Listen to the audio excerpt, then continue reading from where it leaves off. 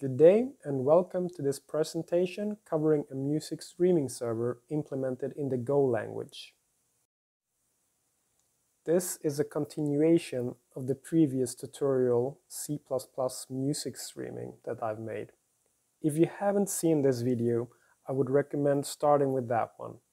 It covers the design concept of the server-client solution. Before we dive into the Go implementation, I would like to mention my webpage, jimmyjansson84.me. I've got a lot of other tutorials covering graphics, OpenGL, and gaming techniques. The link to the repository where the music server project is available can be found here as well. There is a great tutorial on how to get up and running with Go on Linux at this webpage. If you're new to Go, this is where you want to start. The installation just takes a couple of minutes and is pretty straightforward.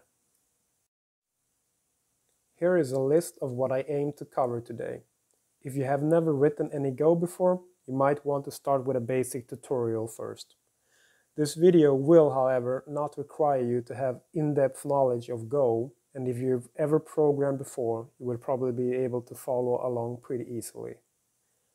We will cover how to work with TCP/IP and then how to handle incoming song requests from a client and stream the music data to that client. We will be able to use the C++ client we created in the previous video tutorial to talk with this server. Each module in Go needs a file that describes its dependencies as well as what version of Go is needed in order to run and build it. It's sort of similar to CMake files. The very first line here is a package declaration. For an executable, we need to declare a main package, which is what we do here. For our project, it's real simple. We only have one module, the music server module. Okay, now we are moving on to the main Golang file, musicserver.go. Go uses a concept called modules to declare what dependency you have in your code.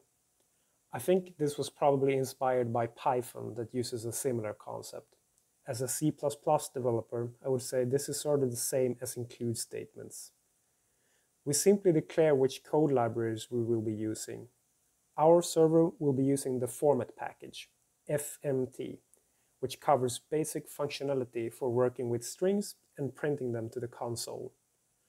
IOUtil is what we will use to read files. The net library gives us access to an API for the TCP/IP stack. And finally, encoding binary provides us with functionality that we will need for serialization. The next thing we do is declare an enumerable that lists the different kind of network packets our server can handle. Enumerables in the Golang is declared by using constants. The iota keyword is used to start at 0 and then have the following enums increase by 1. We then proceed to define a data structure that will hold our network packet, the information we either send or receive over the network. The first variable, packet type, should be one of the enumerables described above. The second variable, data size, is the size of the packet. This allows us to store various types of information in the data variable, which is our third member. The maximum amount of information stored in data is 256 bytes, minus the two previous member variables, packet type and data size. So the whole packet will be of a fixed 256 bytes size. Okay. Let's have a look at how to read back data from the network. We will use our packet structure here. The first thing we do is create a slice. A slice in Go is, to put it simple, a dynamically sized array. The buff variable here will act as an array holding 256 bytes of data. Next, we read from the TCP/IP socket using the net library function read. The read statement here is wrapped in a loop to make sure we always read back the entire packet. If you're running on a local host, you will most likely always get the entire packet with just one call. but in a real-world scenario, you cannot assume that. After we read the packet from the network, we now need to transform it into our packet structure. This is where we use the functionality from the encoding binary library. The code for sending the packet is pretty straightforward. All we need to do is serialize the packet structure into a byte array and then send it using the net library write function. Now that we have functions to send and receive data, let's have a look at how we can transfer the cover art. The first thing we need to do is to read back the entire cover art file using the io-util library function read file. After that, we use a loop to transfer all the cover art in chunks of data that will fit into our 256 bytes packet. We create packets of type packet cover art and fill them out with the data, and then we simply hand them over to send packet. At the end, we send a packet of type packet cover art end, which lets the client know that all the cover art has now been transferred. We also need to be able to send the actual music that should be played, which happens in the send music function. First, we open the music file that we want to send and read all the contents using read file. Then we create a packet of type packet music stream size. This packet will contain an integer that tells the client how big the music file is.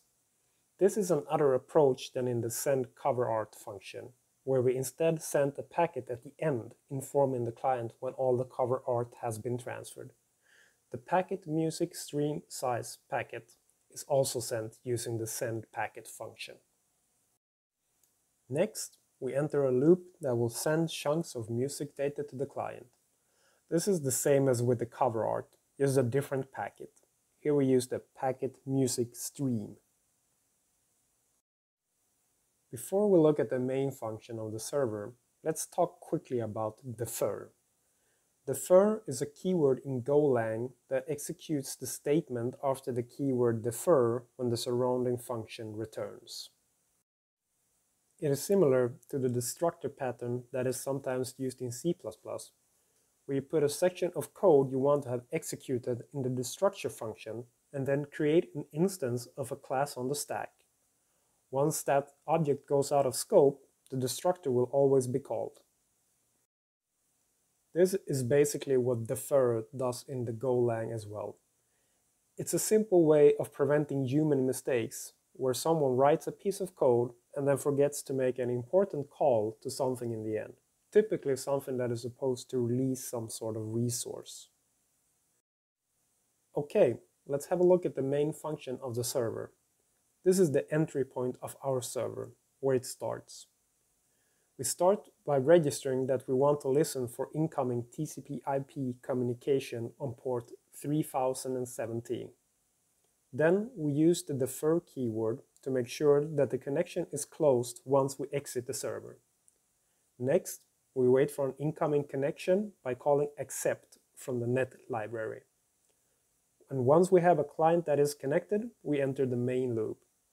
We wait for an incoming song request using read packet.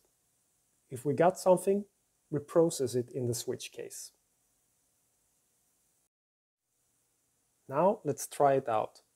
Let's start by building the music server by running go build music server. Then let's start the music server. And finally, let's use the already built C++ client to connect and make a song request. We can now look at what happens at the server and see that the client has connected and that the cover art and music has been sent over. Thanks for watching. I hope you enjoyed it. If so, please leave a like. What do you think of the Go language? If you had any experience with it, I'd love to hear about it in the comments. Again, thanks for taking the time, and if you want to get the source code, the repo is in the description.